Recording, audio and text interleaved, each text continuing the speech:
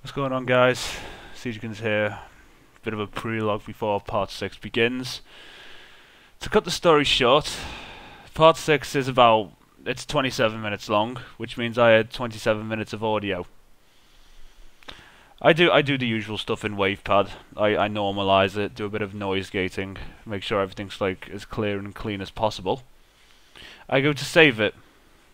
WavePad crashes. I lose all 27 minutes of my audio. Well, speaking anyway. So, annoyingly enough, part 6 is going to be post-commentary. And fair enough, there was some quite... my title of piece, I'm not in university, fuck off. The whole point of this episode was for it to be, like, the whole title was based around my commentary, so, but fuck it, I'm probably just going to do it anyway, so, yeah. And enjoy the episode. I'll see you in a bit. I'll see you there in about 2 seconds or so.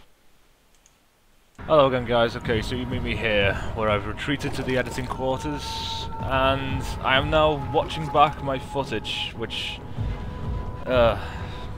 pains me to see. Which I can't believe I couldn't have put the live commentary in. I mean, what a pain in my ass WavePad can be sometimes. Anyway. I had a musical number. I opened with a musical number. I'm not going to do it now because it's lost all purpose of it now. Anyway, here we are. We're back in this area again with our old friend, our old creature from the Black Lagoon friend. I tried thinking, right, I could use these boxes to try and get across the water, but no, he has none of it. So, go get the dead flesh. There you go. Go get it. Go get it. Go on. There's a good creature from the Black Lagoon. Who's a good evil monster? There you go. So I think at this point I decided, right, I'm just going to peg it across the water, which is probably a bad idea because I heard the monster chasing after me and then I looked behind me, it turns out he was right there. I don't even know if he ate the arm or not, so yeah, that's a story for another time, I guess. Anyway, I think this is the hard part of this area is getting that gate open. Because you can't really pick up any of the boxes, and getting enough distance on the monster, I think, is probably the most important part. So you throw a box over there, and now I hear it coming towards me and it hits me. So I start shitting one and running around in circles. I can't even see my screen now, it's that dark. Am I in a box? I've got no oil, that's why. Oh no, wait, I have got I did this when I was recording it as well, I have got oil. I had 4 pots of oil, so we fill up our lantern halfway. And we attempt to, I didn't even check my health then, but I'm pretty sure my health was pretty bad.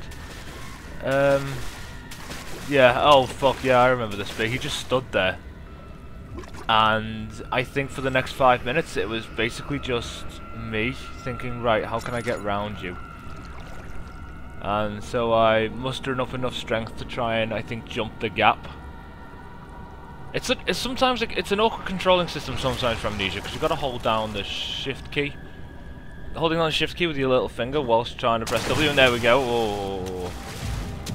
Oh, definitely, that was definitely clutch. So another dead limb and another catch the stick. Go on, off you go. So I'm trying to wait until I've got I think I've got enough distance on the monster so I can get into the water. And this is probably what's so fear-inducing about this part of the game. This gate opens so slowly, and I can hear him eating. And now I hear the footsteps coming back, so at this point I just thought, right, fuck it, I need to run. He's going to be right behind me any second. Get on the box. He'll run the box. And so, if you remember last time, and there he is again. If you remember last time we got, well, we didn't get lost. We got to the door, and it was locked.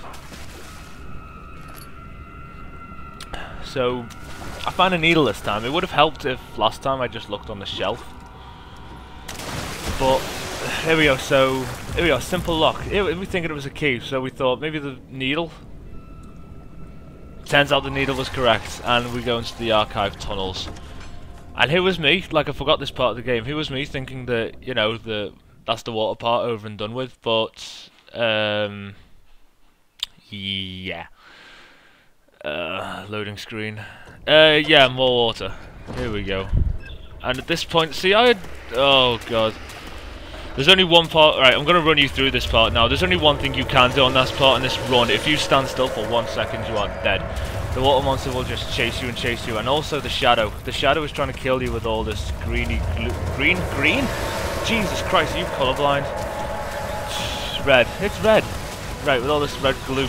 You know, I was making jokes about you. Your wife has left you. Your kids are dead because all they wanted was swimming lessons because you were busy playing Amnesia.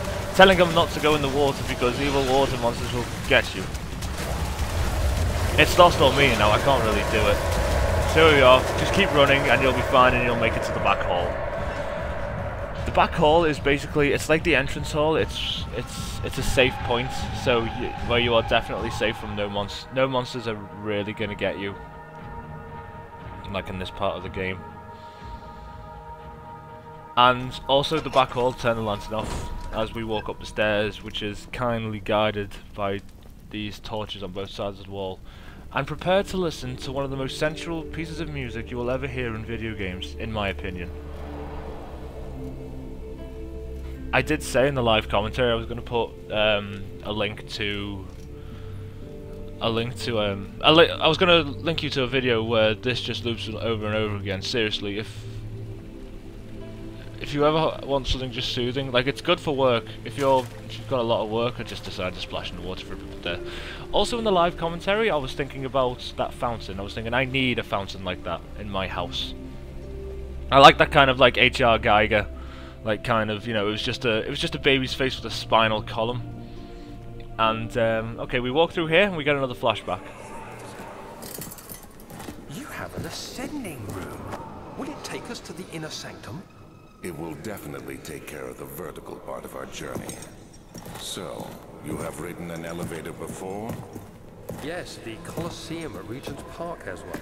It takes you to the gallery where you can view the panorama. Good. This ride might be a little longer, and in the other direction.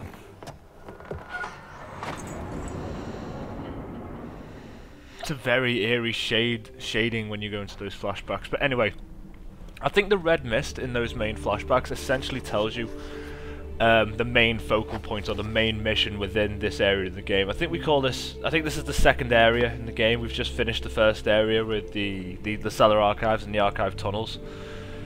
But I was making a comment about the architecture in this room. I mean, basically, who is Alexander? If this castle wasn't so full of monsters and icky red spunky goop, then it would probably be a very pleasant place to live. I mean, the columns, the lions. I mean, I think there's griffins in the back hall as well, and and of course that fountain.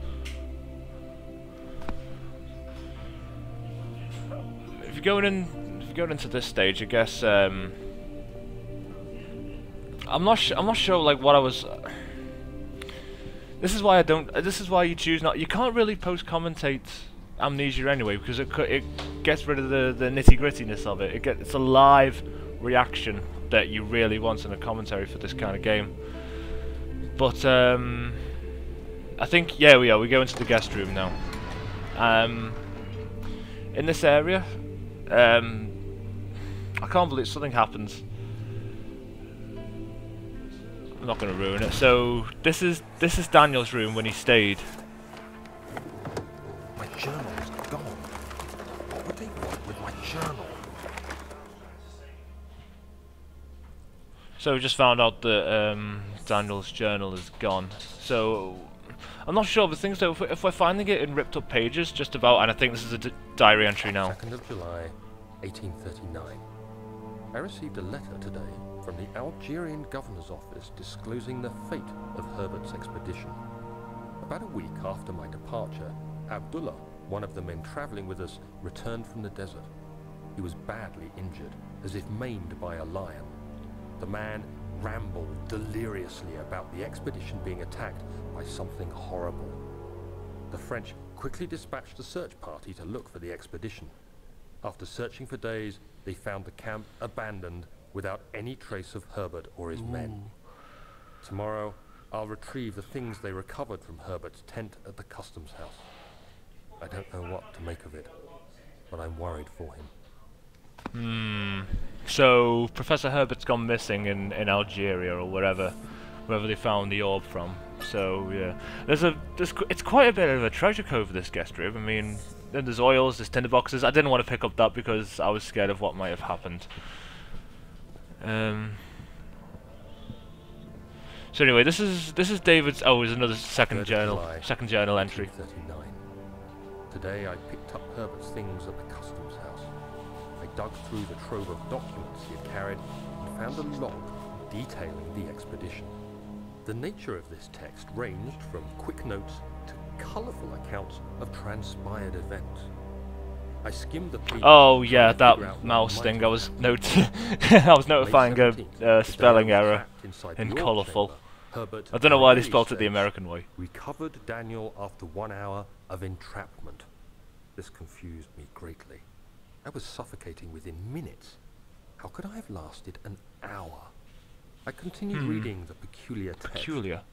Herbert states his facts without judgment or passion, but suddenly I could read frustration into his text.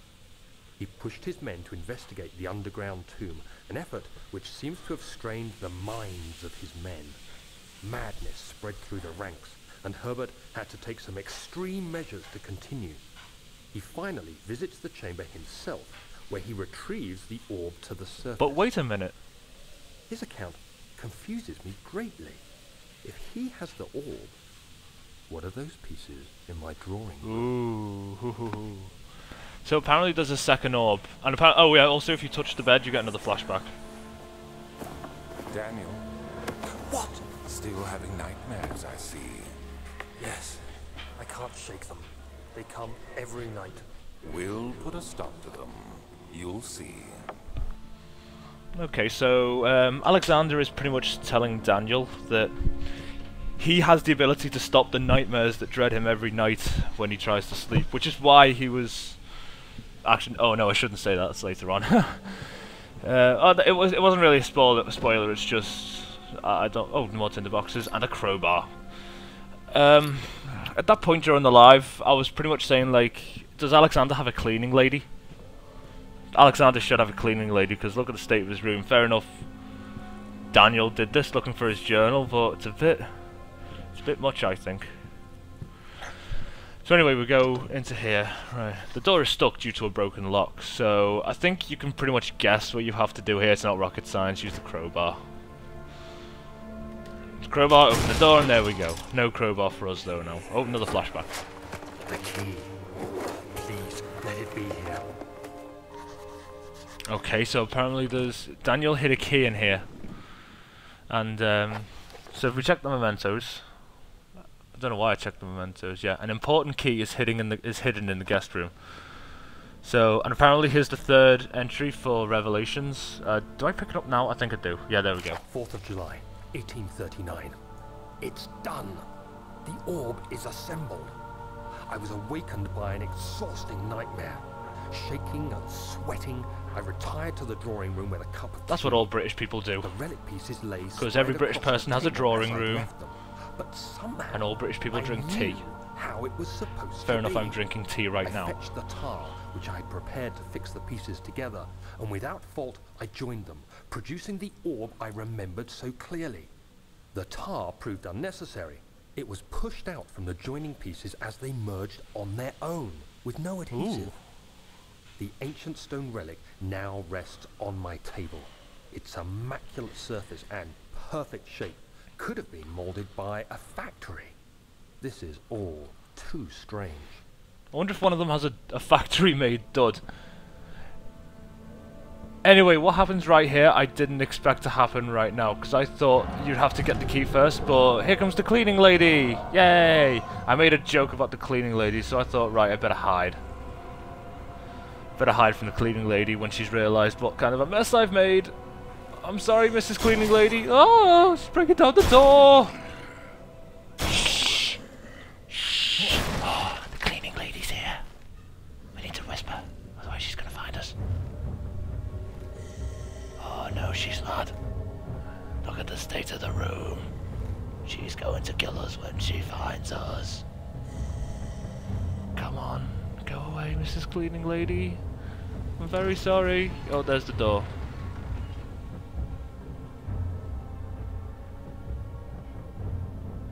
Oh, she's gone. Okay, so the cleaning lady went away. felt like R. Kelly. That wasn't even in the commentary, I just made that up then. Just R. Kelly. Because I'm trapped in the closet, closet, closet, closet. I'm good at manual echo. Natural echo. Anyway, I couldn't remember where. Right, we're just trying to find the key. I wonder if it was no cracks in the walls. No, it's got nothing to do with it.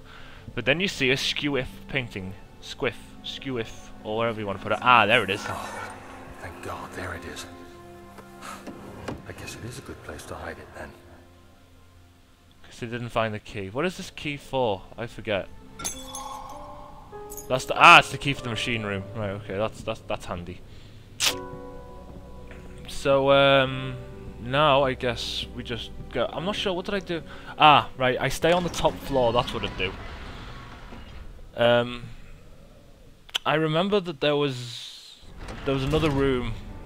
What's the other? Oh, we've lost the nice music. That was it. I commented on the fact that my beautiful music had gone. Ah, the study. Yeah. I'm not very good at post-commentary. I can only apologise if you find my ramblings, my revolting ramblings, rather repulsive. There we go. Lots of R's. I like alliteration. I mean, I think I do kind of pride myself on my vocab. I'm not sure if that sounds arrogant to people, but I don't know. I don't know. It just makes me feel comfortable and happy about myself. The fact that I can just do stuff like that at the click of a finger. Just go ahead and... Christ. Carrying on, just picking up tinderboxes. This looks a lot like the archives, and remember what happened in the archives. The archives are very deceiving. Like, you never know. Like, I've seen some trippy shit from other videos in the archives, but I don't know.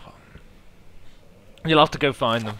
Anyway, this is, I did, in the live commentary, what I did was, I was saying, like, you could just, if you wanted to read this, if you were really that bothered, you could just pause it. So I was thinking, right, we could go on, I was just giving you a bit of time to pause it and go on to the next page. And I think I go into the next page fairly soon. Yep, and then I think there's one more page. And it's signed Heinrich Cornelius Agrippa. Who's, I think he's some kind of professor. I'm not sure what his purpose is, but we'll just carry on regardless.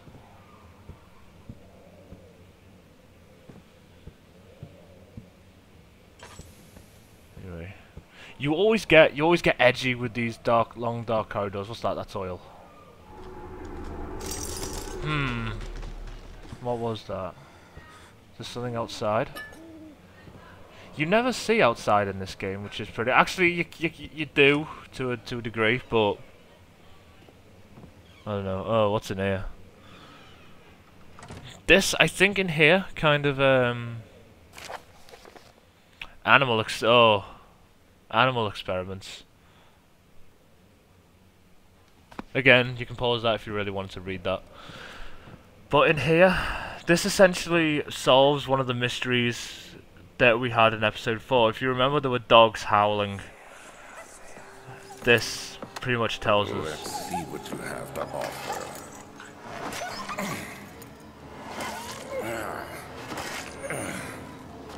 There you go. What a mess. I should have sharpened the saw. But I can sense it. It's definitely there. Alexander was cutting up dogs, I think, in his spare time, and I think there's one of them now. However, there is one thing I did remember about this game that is in this room. There's a little gimmick with one of the drawers. That's not of any importance, that's just something about anatomy. Yeah, it's here. If you open this cupboard, boom, skulls. Hello. It's kind of distressing for Daniel, but like I said, I think I said it back in episode 1, you pretty much go through this whole oh fuck, I can't remember what episode it was. You pretty much do go through this whole game with a slight headache. I mean, Daniel must... I don't think they had paraffin in the 1830s. Also, later on in this episode, we actually figure out where we are. we know it's Castle Brennenburg, but I thought it was. We struggled with country, like, as you'd probably think with most like indie horror productions, like especially films. So it's one of those shady. I wouldn't necessarily say shady. It's one of those small, tiny, not very thought of. Nothing trippy just happened in this room. That's not why I'm running. That's only because I just wanted to get out because I had more important things to do. So now we're back in the back hall. It is a safe area, but no, not my pretty music is gone. I really should start conserving oil because that's something I'm not particularly good at. I'd say it's conserving oil because I'm too scared of tripping out and because if you talk, because once he starts blabbing to himself, you can be seen quite easily. I think I'm going to the machine room now. Yeah, I'm gonna head off to the machine room and see what I can do in here, because my knowledge of like this part of the game is quite sketchy. Although the whole point of this episode is pretty much ready to set me up for part 7, which is the live episode. So yeah. The episode, or the beginning of part 7, the first area we're gonna go to, I would rate it as number 3 in like the worst 3 areas in the game. Like some people, oh here we are, we've got more diary entries. 1939. Today I went to the university looking for answers. I was able to sneak into Herbert's office and pick up an address book along with some relevant textbooks. Professor Taylor at the Faculty of History was very helpful, and I managed to approach the subject of the orbs. The most interesting aspect was the prevalent trace they had left in our culture. The mythic orbs may, in fact, have inspired the globus cruciger, which so many royal regalia holds to this day. In ancient times, the orbs were held by priests as a symbol of the sun and its power. As I was leaving, I overheard a disturbing conversation. Sir William Smith, the geologist, was killed last night. Less than a fortnight had passed since I'd asked for his expertise. I know it's silly, but I can't help feeling responsible somehow. Maybe you are, Daniel. Maybe you are responsible somehow. Here we are, I'm just running around, see, and did I run out? Yeah, I ran out of Latin oil there, like a mong. Doesn't matter. We've got 4 pots of the stuff. That's all you got to really do with this game to keep up with your oil. But I don't see why. Why am I lighting? Why am I lighting? Speak, Chris. Why am I lighting my lantern? There we go. In these areas. Look. That it's so unnecessary. It's already lit. Come on, Chris. Turn off your lantern. You're wasting oil. Turn off your lantern, Chris. Turn off the lantern. There you go. Oh, it only takes you to turn off the lantern when you come to a fully lit area. I think there's 3. That was 1 of 3 of the haunted. I think that was a segment called Haunted in his diary. I think this is machine equipment memo, basically telling us that the rods are in storage. 20th of July, 1839. I've read every book I can find on the subject. While rich in legend and hearsay, my knowledge is lack for the insight I crave. I've sent letters to many in Herbert's address book and received answers of varying importance. Today, I got one which differed greatly from the others. From a baron in Prussia. Ah, there we go. He said nothing We're in about Prussia. the quaint stories of priests in underground temples. He didn't even mention them. He simply wrote, "I know. I can protect you. Come to Brennenburg Castle. Signed, Alexander." What am I to make of this? Protect me from what? Is someone after me? I looked up Brennenburg and traced it to the Prussian woods near the Baltic Sea. While being the least informative letter I've received, it causes me greatest distress and interest. As I write, my thoughts are drawn to my nightmares in which a most disturbing sound calls to me. A sound defying description. A voice from the void. Tassadar? The last few weeks have been awful, with so The many voice sleepless from the nights void. dreading a repeat of those horrid dreams. Shouldn't have done that. Tomorrow, I shall visit my physician, Dr. Tate, in hope that he can provide me with sedatives to help me sleep. So there we are. We're gonna see Dr. Tate tomorrow. Well, that was not tomorrow is in game time, but in the diary entry, I guess it's tomorrow. But don't know, sedatives. I wonder what 1830s 19th century sedatives. I wonder what they used. Opium. No, probably not. But I think this is the third diary entry. Here we go. 17th of July, 1839. How has this escaped me? They're all dead. Limbs scattered, heads split down the middle, their skin flayed as if boiled. I feel like I'm falling into myself. What's happening? Sir William Smith, Professor Taylor, now Dr. Tate. Is it following me? How can it not be? It's the damn thing I brought from Africa. Something is after me. I have no choice but to trust the Baron. He better know what he claims. Poor Daniel. If he is wrong, I suspect he'll regret it as well. You can't help but feel sorry for this guy. He was forced into this situation because everyone else who could have helped him is now dead. Thanks to whatever's following him. Anyway, it's full of coal. I think... Do I run out of oil again in here? I'm not sure. Or do I just turn it off? Yeah, I'm a good boy and I just turn it off. I should really start using tinder boxes. That's I saw a cog there, but that's something else for another time. Now I'm just running, trying to just get out of here as quickly as possible. I think we're coming to the end of this recording. I hope you've enjoyed the post commentary. It wouldn't surprise me if you hadn't enjoyed it, because it's not really something you can do.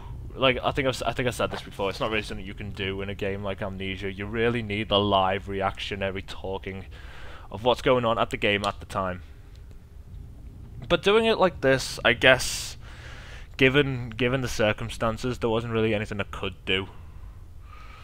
So I'm just checking my journal, making sure everything's as it should be. I think I just read the machine memo, and it said something about the spare rods being in storage. So that is where we are going next. It's storage, and I would rank that as the third worst place in the game.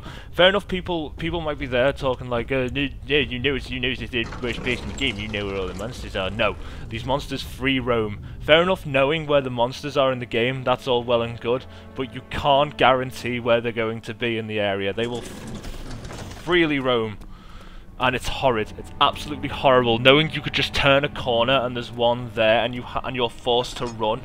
And I think there's 2 of them in storage as well, so there's a few scripted moments, but even then, it's just coming into contact with them is horrid. Anyway, here we are at the end of the video. This audio might pass on a little past the video, but don't forget to join me Monday, 11 PM GMT time for the live Part 7 Amnesia: The Dark Descent. Tell your mother, tell your father, tell your dog, tell your grandparents, tell the creepy old guy over the road. And yeah, that's it. Sorry about the lack of live commentary. Ordinary service should be resumed come Part 8. No excuses. I want everyone there. 11 PM sharp. I'm probably going to put it on at like 10:30. You can listen to music while you wait. So anyway, I've been Ceejikins. Thank you very much. Good night. God bless.